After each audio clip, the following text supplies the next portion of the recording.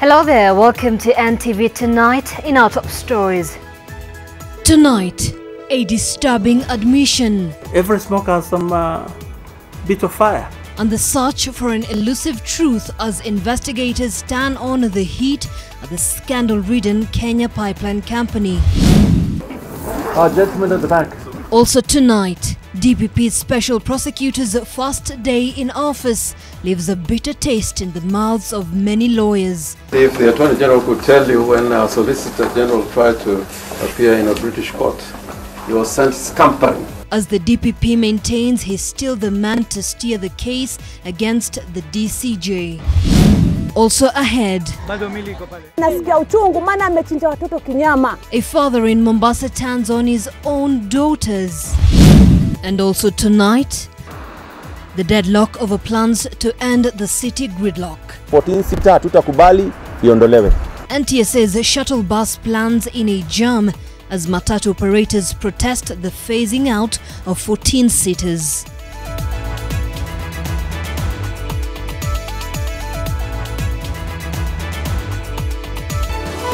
NTV Tonight with Zainab Ismail. Our sign language interpreter this evening is David Agondoa.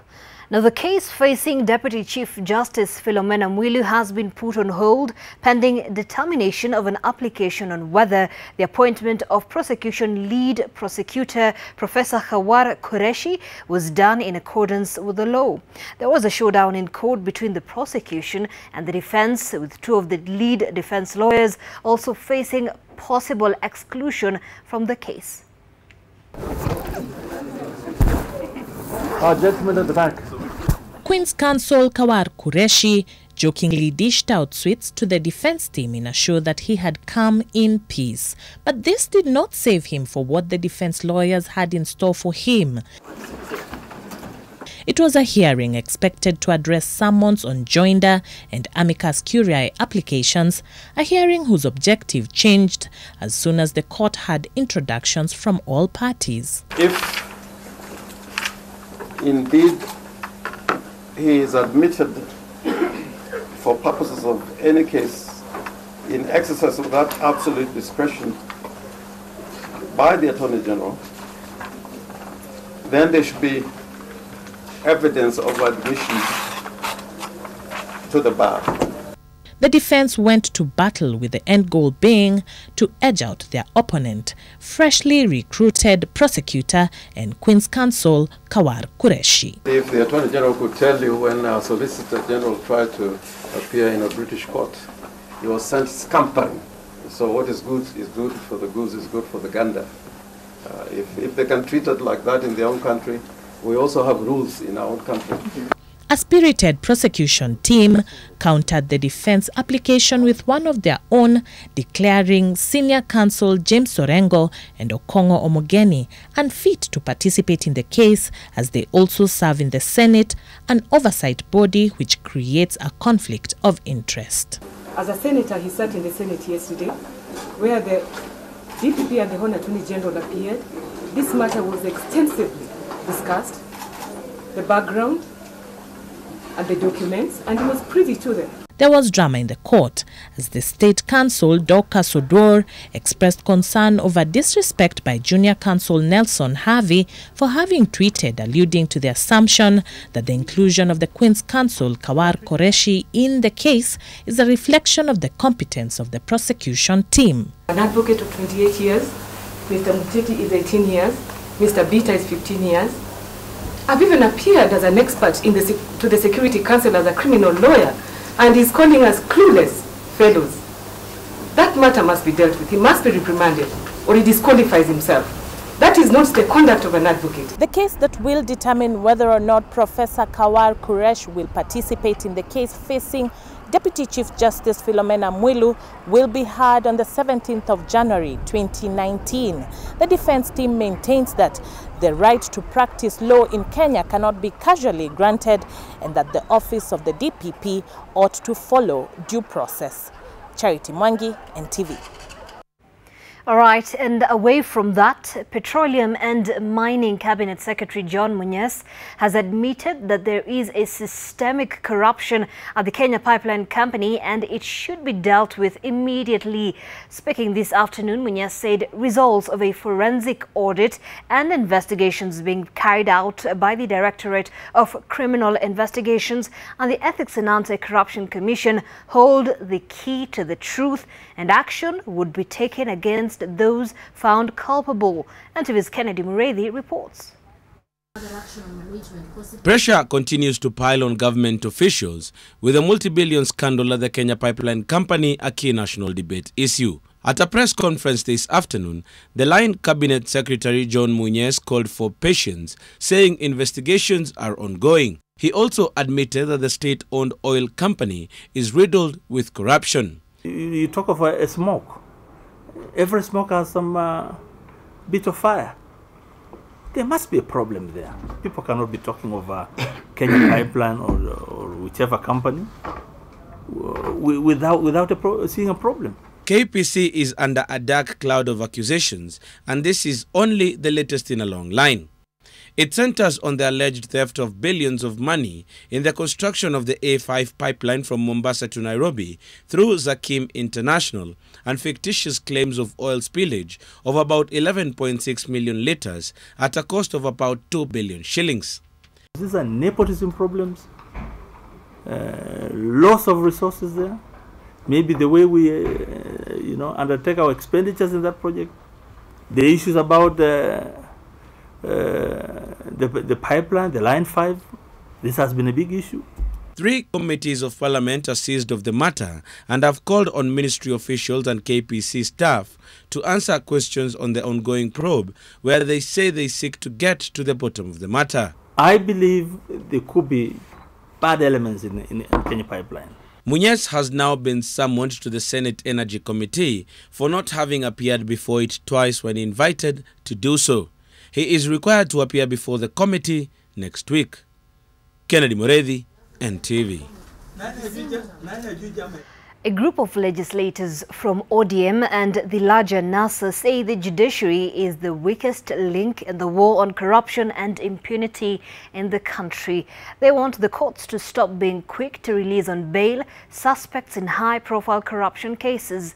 The leaders have condemned the decision by the court to allow high-profile public and state officials facing charges to stay in office. The MP says such officials should step aside while the criminal cases against them proceed. They want such suspects to be required to step aside to prevent them from using their offices to interfere with investigations and intimidate witnesses. They have also accused the Ethics and Anti-Corruption Commission of failing in its mandate despite engaging in high-profile raids and collecting documents, terming such activities as a mere show. Know from experience that these suspects, when they go out, they use the ill-gotten money to interfere with the investigation. It only behoves any suspect, and they still remain suspects as such, to step aside, because the fears that would always present themselves are that they are sitting on certain crucial documents or pieces of evidence that are relied upon by the DPP to stand trial. And again, if they still enjoy the trappings of office and opulence, they have capabilities to interfere with the witnesses. As it stands, the conscience of the country is restless. What message does the judiciary send to the country when persons facing economic and capital offences charges are easily granted bail and are busy gallivanting across the country, threatening witnesses, retaining access to offices? President Uhuru Kenyatta has defended his decision to appoint former Vice President Mudia Wori to the National Sports Fund Board. The president says Wori is in a better position to protect the funds than any young person, citing numerous cases of impropriety by the younger generation. The president, who dismissed his critics, stood his ground, and as Ken Mijungu now reports, despite the public outcry and pressure, this appointment is here to stay. It was a perfect gift for former Vice President and career civil servant Mudi Awori, who celebrated his 91st birthday on Wednesday when President Kenyatta nominated him to the National Sports Fund Board. But for many, it was unpalatable that Uncle Mudi, as he is popularly known, would resurface from a relatively quiet, having retreated to undertake his personal and family affairs since his exit from active public life in 2007. Si afadhali tupatie huyo mzee achunge ndio iwarudie. Watu waniwache bana, mimi sitaki mambo mingi.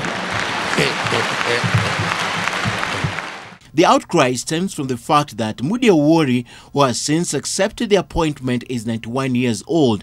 It's also because this is a youth institution in a country where the majority are the youth, and one of the biggest problems is unemployment. Further, the last time Mudi was in government, he was 80 years old. That was in 2007, just before the disputed presidential election. That I am appointing a 91-year-old to look after the youth sports fund and lakini jameni, let me put yourself in my shoes.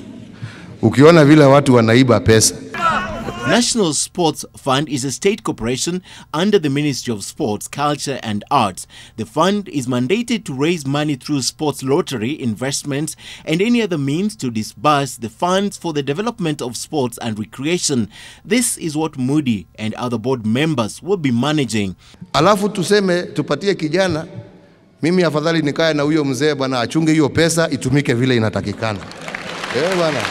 Even though 91 is a new high, this is not the first time the president is standing firmly behind an appointee deemed to be way beyond the age limit as regards serving the public. In October, he publicly called on the youth to learn how to lead before they are appointed to the coveted positions. This was in reference to the appointment of 79-year-old Matu Wamai at the new KCC as the board chairperson. Na hata sisi vijana tujifunze, tualia sana kila siku ya kwamba ati hatuna kazi, ati wazee waondoke, lakini kule vijana wengine wako tunaona tabu, lakini kule wazee tunaona maendeleo. Despite these notable appointments, for those considered above the age of an active workforce, the president has also appointed some of the youngest cabinet secretaries in recent history. Ken Mijungu, NTV. All right, and that report there forms the basis of our opinion count this evening. And we are asking you, is the president right in appointing 91-year-old Mudi Awori to the sports board? Is the president right in appointing 91-year-old Mudi Awori to the sports? We'd like to hear from you. The hashtag Kazi kwa Wazee, also hashtag NTV Tonight. You can tweet us at NTV Kenya, subsequently at Zainab Ismail. Just to repeat that question, is the president right in appointing 91-year-old Mudi Awori to the sports board? Let us hear your opinion in regard to that. We'll be able to sample some of those views during the course of this bulletin. Now, a group of matatu operators is opposed to plans by the government to decongest the city by replacing the 14-seater matatus with buses. The Association of Matatu SACCOs says that the decision was made without consultation, and the association will oppose it as it will lock out their members from business. The group spoke even as others raised concerns on the ownership of some of the companies contracted to operate the bus rapid transport system in the capital. NTV Silas Apollo reports. Members of the Matatu SACCOs Association want plans by the government through the National Transport and Safety Authority (NTSA) to phase out 14-seater matatus stopped. They want everyone in the sector involved. 14-seater hatutakubali iondolewe. Na kama itaondolewa lazima hao watu wakuwe compensated.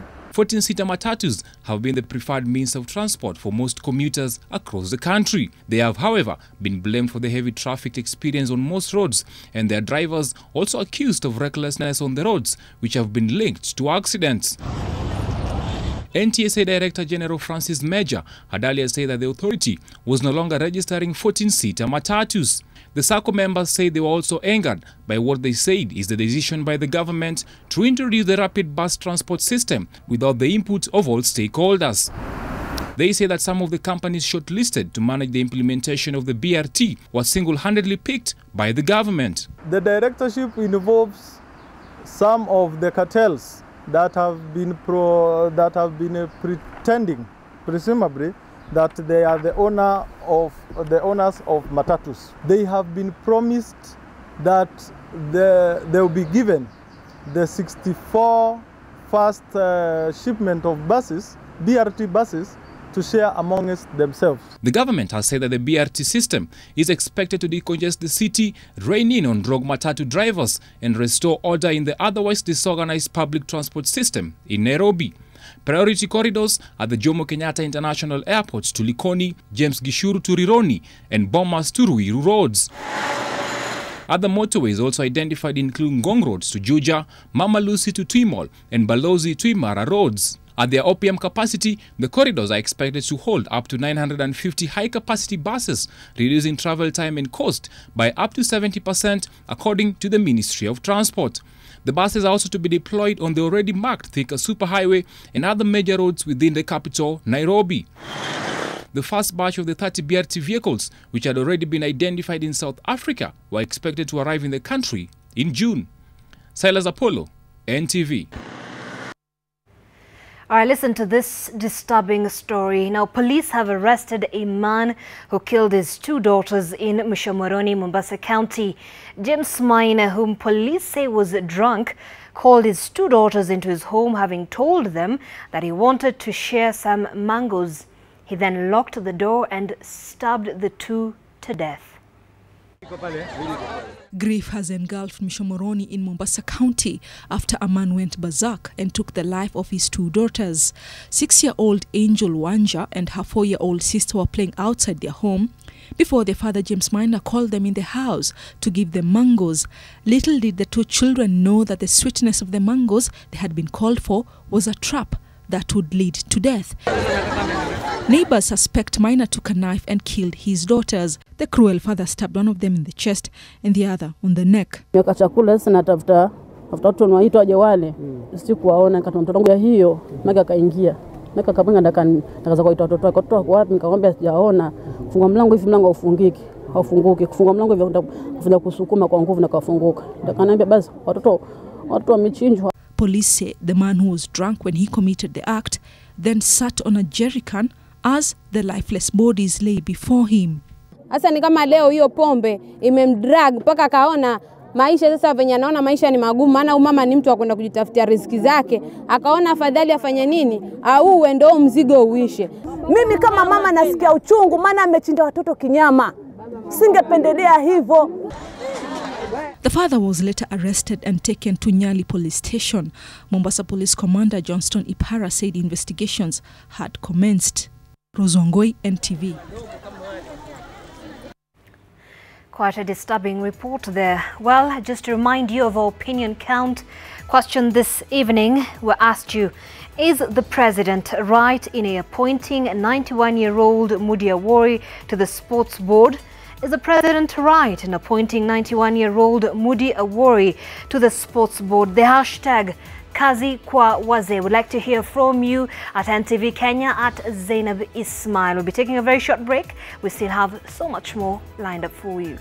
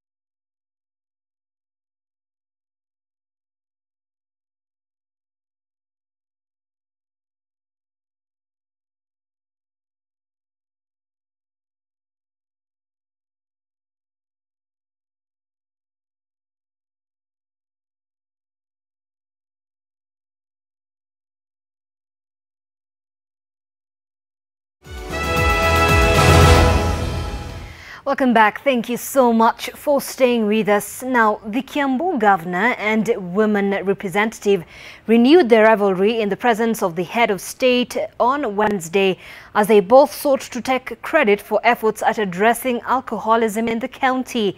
The two are leading two separate initiatives aimed at curbing the social problem. NTV's Brenda Wanga reports on the verbal fight that unfolded on the presidential dais. That Kiambu County leadership has been speaking at cross purpose isn't in doubt. And yesterday, right before the president, the rift between the county governor and the woman representative was clear. Hawa vijana ambao wananifanya hivi hawanipendi. Hao watu sio wazimu. Hii ni watu very normal. Hata amela ndio. The bone of contention between the two remains just how to handle the alcoholism scourge that remains the bane of this county. The governor has insisted that the alcoholics be employed by the county government and paid for their services as a deterrent to drinking, a proposal that cost the county an estimated 520 million shillings per year.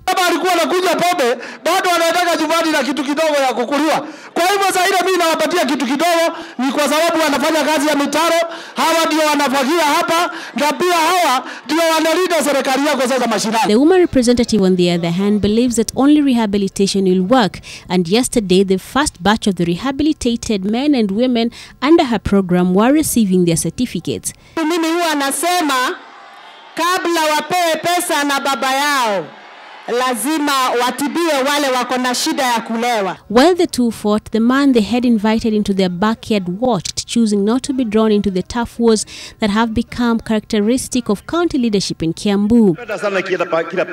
Alcoholism remains a huge challenge in this county, with a survey carried out by Nakada indicating that 15% of residents of Kiambu County aged 15 to 65 years old are dependent on alcohol, tobacco and bang. Brenda Wanga, NTV. An anticipated blissful night for a Kisumu man turned sour after he found himself in slumberland, courtesy of a spiked drink. Neighbors told NTV's Okokusa that they saw the man arrive home in the wee hours of the morning with a suspicious-looking female companion whom they later caught stealing as the man lay on the bed unconscious. Here's the full story.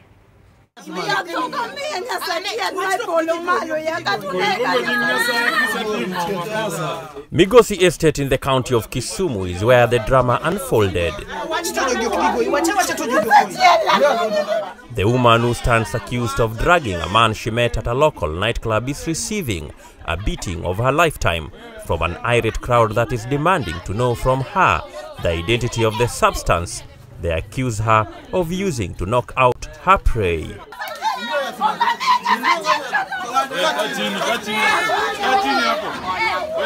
Here is a first-hand account of what transpired. So, nikasikia kitu imevunjwa. Na sikujua ni nini imevunjwa. Nikatoka ile kukuwa easy. Kwa sababu msa ameshaibwa. Now this is the second time. Najua girlfriend ya umse. Na huyu hakuwa girlfriend. Sasa huyu ni take away. Sasa take away nikatoka. Nikapanda balkoni, nikapip, sijaona TV. Kitu ikanichapa roho. Kitu kishanichapa roho, nikakuja kubisha huyu. Deno ni rafiki wa nani? Rafiki wa Saidi. When the neighbors finally gained entry into the man's house, they found him lying unconscious on the bed while his takeaway was on the verge of taking away his television set and beddings.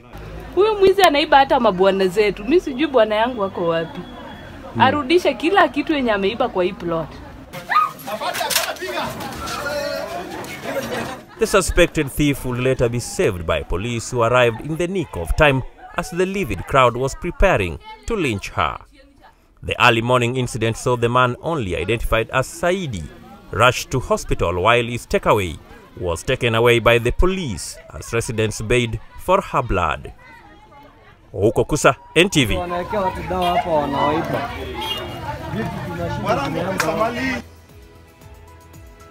All right, and on our opinion count this evening, we did ask you, is the president right in appointing 91-year-old Mudi Awori to the sports board? The hashtag Kazi kwa Wazee, and we received quite a number of feedback here. I'll just read a few.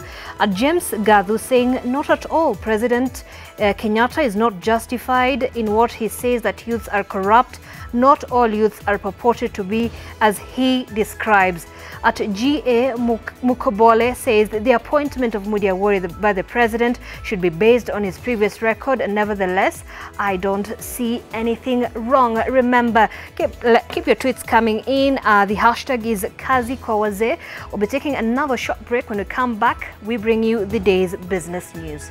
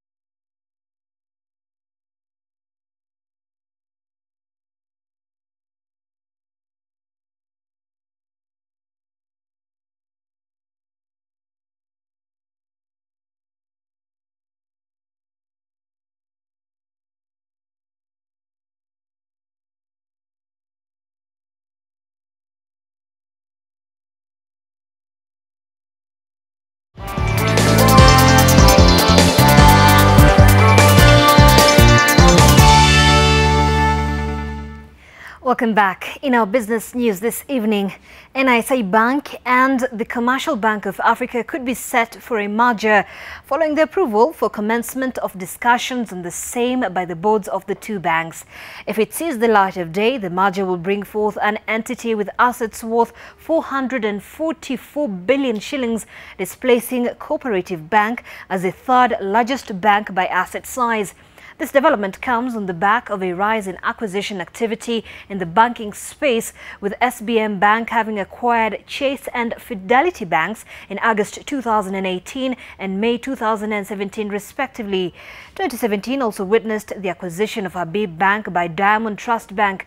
The banking sector has over the last 2 years been shaped by declining interest income following adoption of caps on interest rates.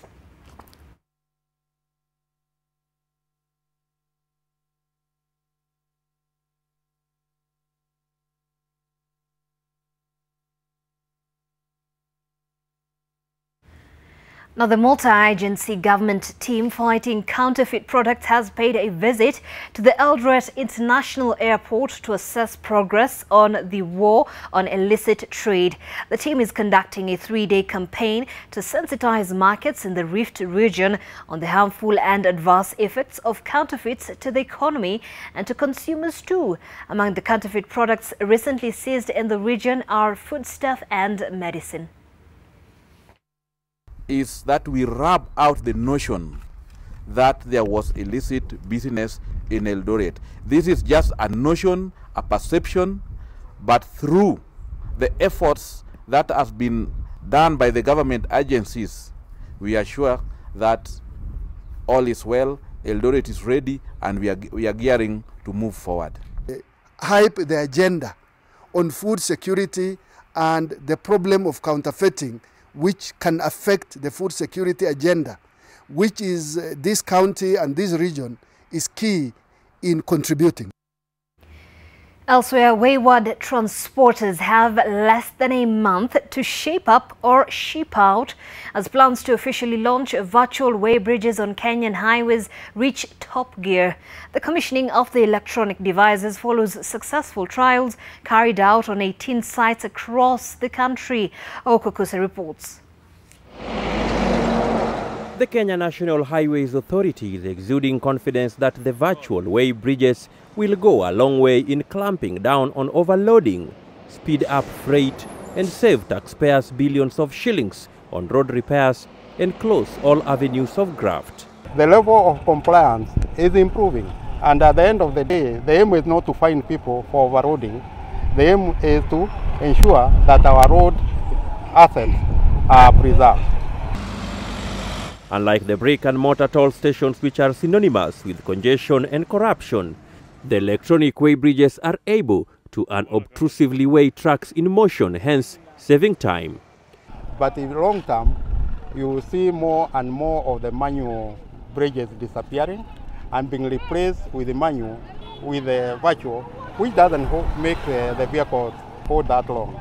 You can use such a technology to make sure that only those vehicles which are overloaded are diverted.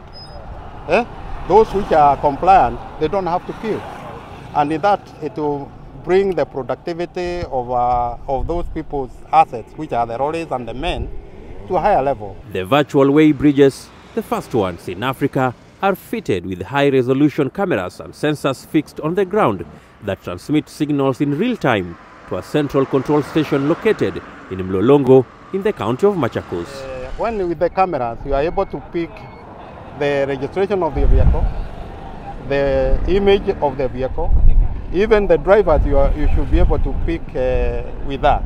Records indicate that Kenya Roads Board in the financial year 2015-2016 allocated 29.17 billion shillings for road maintenance in the country, a significant increase from 25 billion shillings disbursed in the year ended June 2015. With the new bridges that have already gobbled up a cool 1.5 billion shillings, the government is optimistic that road maintenance costs will plummet. Okukusa, NTV. Now, youths and small and medium enterprises across the country are set to get a boost from a 50 billion shilling commitment by Kenya Commercial Bank to scale up their businesses in the next 5 years. The bank plans to lend 10 billion shillings each on young entrepreneurs to help them kickstart their businesses and increase their working capital. Speaking during the third graduation of 10,000 graduates of its Youth Enterprise Program Tujiajiri in Nairobi, KCB's Chief Executive Joshua Oigara said that the bank would lend to the enterprise at an interest rate of 9% per annum. The event was graced by the head of state. We intend in the next 3 to 5 years to build enterprises to create 1 million direct jobs for our economy. My government is laying heavy emphasis on vocational training. We have set aside some 30 billion Kenya shillings for this purpose in the next 3 years under the Technical and Vocational Training and Education Program, the NYS, as well as our polytechnics. And we are collaborating with the private sector under the Kenya Youth Employment and Opportunities Project to provide internships to support youth to acquire the prerequisite experience that employers require. Now, Kenya is now ranked at position 91 in the global paying taxes ranking, a marginal improvement from position 92 last year. This is according to the latest report by the World Bank and audit firm PwC, which ranks 190 countries on a number of aspects, including the number of payments made that are tax compliant. Here's Julian Samboko with the details on some of the hurdles that Kenya faces in improving its ranking. The ranking of countries with regard to the ease of payment of taxes is pegged on 3 key metrics. First, the number of payments made and the time taken in tax compliance. Secondly, the taxes borne by businesses as a proportion of their profit. And thirdly, the post-filing process, such as the claiming of refunds from tax authorities. Kenya's improvement in the overall ranking notwithstanding, the country is faced with a number of challenges. Resolution, why we have that as an issue is because since April of this year, the Tax Appeals Tribunal has not been properly constituted. The only person who is available within the Tax Appeals Tribunal is the chairman of the tribunal, but they are not members of the tribunal. So cases are not being heard. Despite the gains made through the adoption of online filing, failure by the Kenya Revenue Authority to leverage on the data aggregated through these platforms also stands out as a challenge in tax compliance. KRA is asking for information that's already been available via the iTax system. And it's very, very repetitive, so it will impact the time that is being spent to comply on tax matters. Adoption of iTax has enabled Kenya to widen tax compliance. Looking forward, the Kenya Revenue Authority now says it is exploring avenues such as filing via mobile devices to build momentum on the progress made. Julian Samboko, NTV. All right, thank you so much, Julian Samboko, for that report, and that wraps up our business news this evening. But we still have so much more lined up for you after this short break.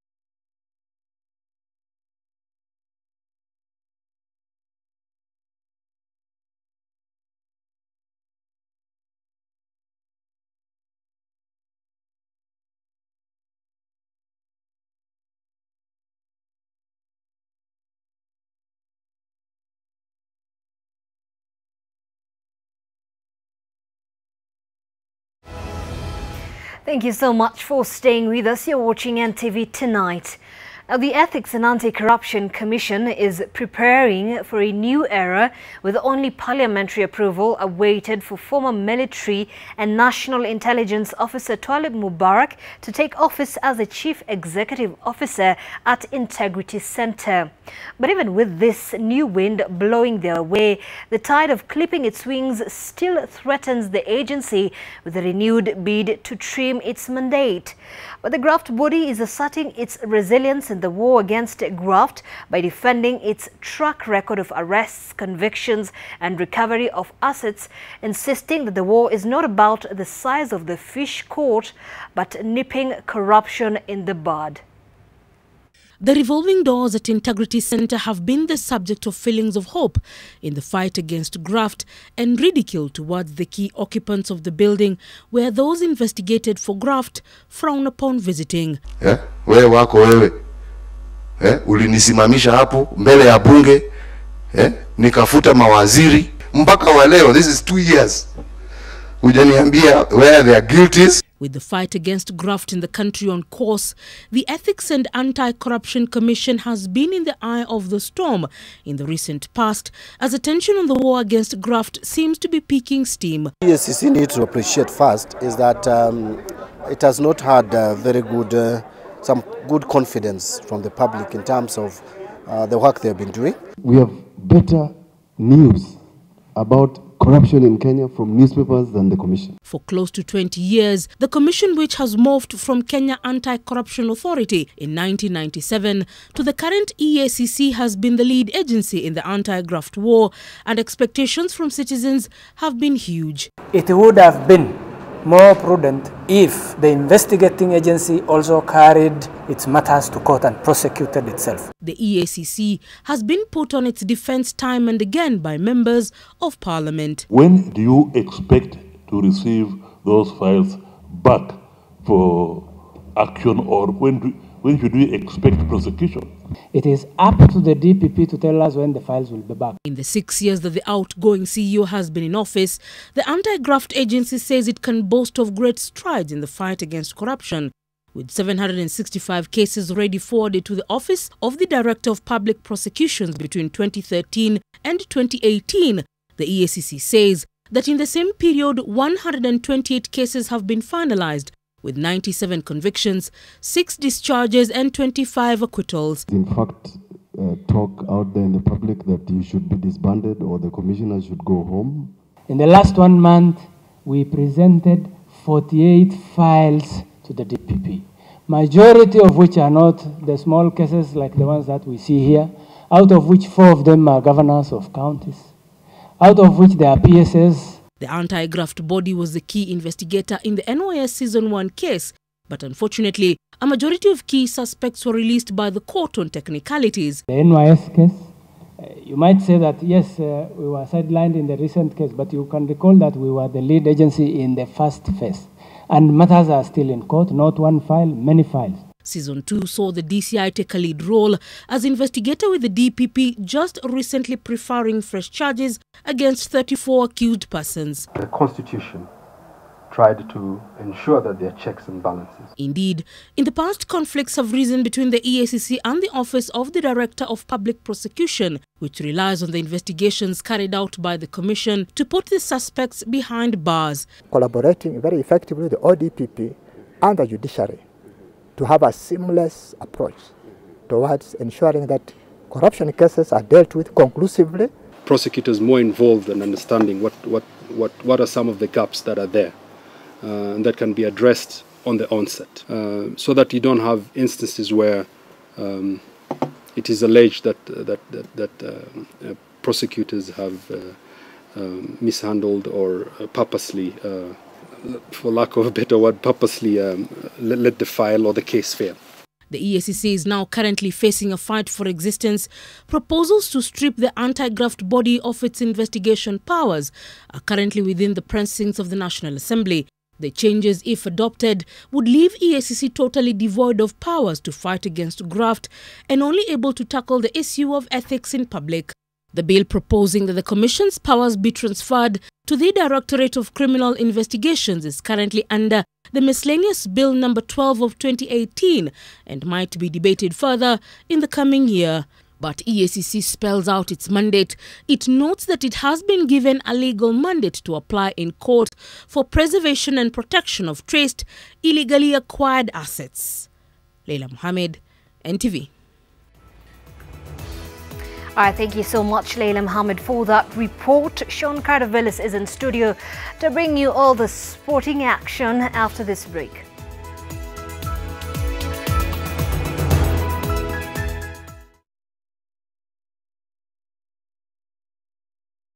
Greatness starts at the very beginning. When a dream is born and nurtured to grow. When talent is awakened. When you receive the right spark, a fire is ignited. When we build the skills for the journey and the friendships to go the whole way. At Wood Creek School, we believe in nurturing the greatness in every individual. So we welcome you to our open day on the 8th and 9th of December 2018 from 9 a.m. to 5 p.m. at our campus on Committee Road. Atiwe ni keka kuota. Ati oja usikie ni gani unataka.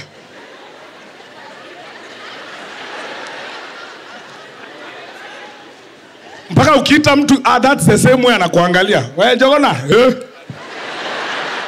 Order your mabati online from www.royalmabati.co.ke and get your mabati straight from press, brand new.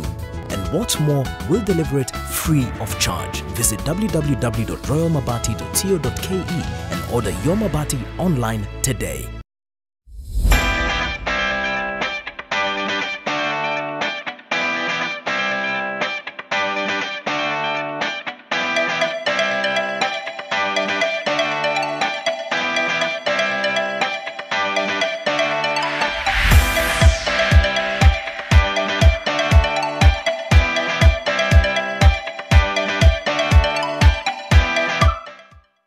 Continuously ranked amongst the top universities in Africa and best in East and Central Africa, the University of Nairobi invites applicants for the January 2019 intake in our campuses in Nairobi, Mombasa, Kisumu and the Eldoret Learning Center. For more information and courses offered, visit our website www.unbi.ac.ke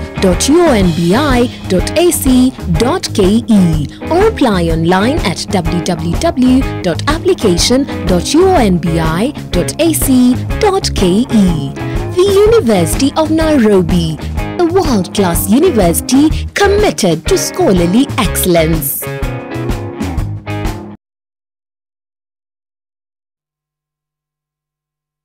Niaje, want to invest in a biashara that will take your hustle to the next level? Say you'll be there every day, 'cause I'm here counting on you.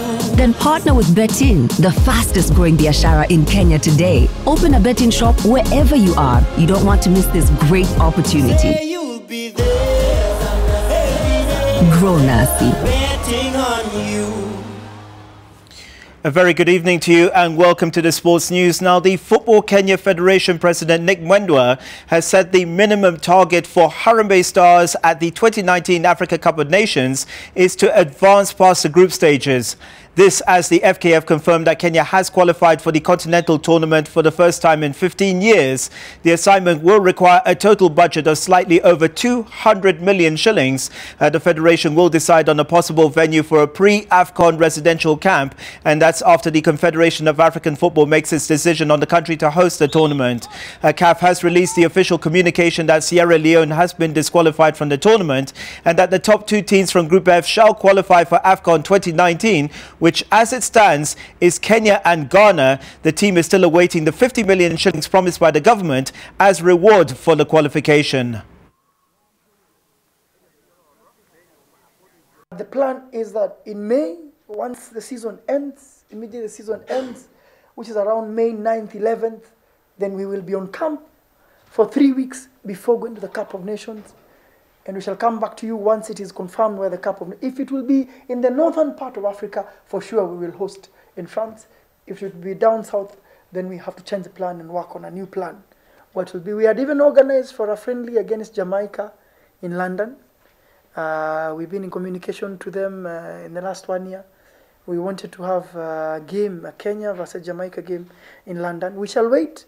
If it's the Cup of Nations will be in the northern part of Africa, then we shall play in London against Jamaica, and also shall play another 2 or 3 matches in France against some West African sides or against some African sides, so that we can build the team, and then we go to the Cup of Nations. Now, Athletics Kenya has reiterated its warning against doping, saying any Kenyan athlete sanctioned for the offence will not represent the country in any championship events.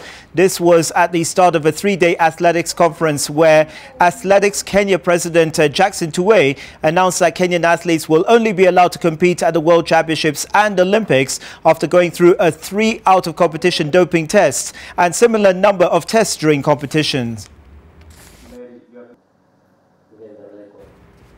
Technical University of Kenya student Sasha Mongeli has been named as the Sports Journalists Association of Kenya Sports Personality of the Month for October.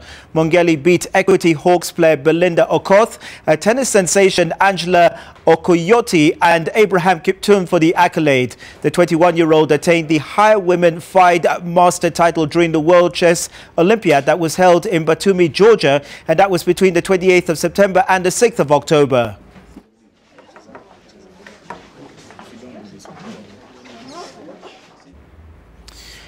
Peter Ruto and Justa Kwamesa booked their tickets to for Kenya at the first Summer Deaflympic Youth Games, which will be held in Armenia in June next year. Kwamesa and Ruto qualified for the Summer Deaflympic Youth Games after winning their races at the 5,000 meters at the National Youth Athletics Championships trials that began on Thursday at the Kasarani Stadium.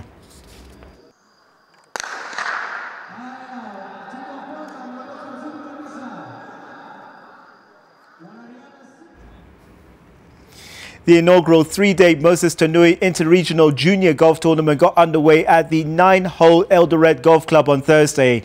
The event brought together 36 players from North Rift, Central Rift, Nairobi Region, Coast, Mount Kenya and Western Region. The first round took place today, while the second and third rounds are set for Friday, with the final round being played on Saturday. The man behind the tournament is the 2-time Boston Marathon champion and avid golfer, Moses Tanui.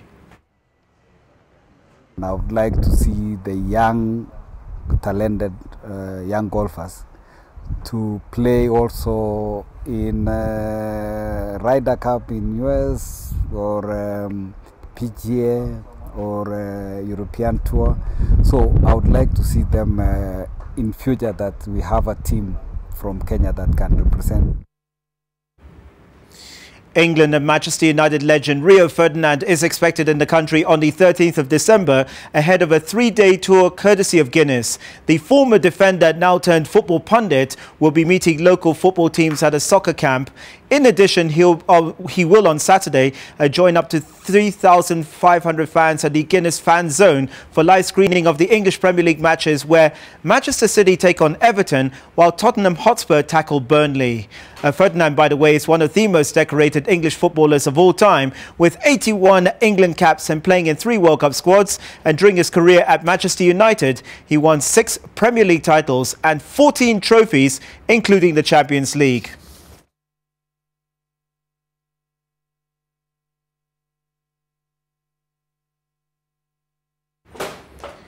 Slight difference between death and deaf. Back to you, Zainab. All right, thank you so much, Sean. Well, before we close this news, we have quite an interesting remarks here from people in regard to that question we asked on our opinion count this evening. We asked, is the president right in appointing 91-year-old Mudia Woi to the sports board? And the hashtag was Kazi kwa Wazee. I'll just sample here a few. At Koech Charles saying board appointees are not involved in day-to-day running of the institution, but will offer advisory role. Who else is best suited to provide a mix of experience other than Mudia Woi? I have Otiato Omondi saying this is an insult by the president to the youth. Uncle Awori should rest and leave the youth to also grow in the area of public service. And finally, At Bernabus Moyo saying, no, he's not. We, the young tax, need jobs. How do we make it to those offices if he does not trust us with that responsibility of delivering? Let's be honest with one another. It's those old folks who are defrauding us, not the young tax. Well, that is your opinion this evening on Opinion Count. Thank you so much for making the time for us and being with us all throughout. My name is Zainab Ismail. Our sign language interpreter this evening was David Agondoa. From the entire team here, good evening.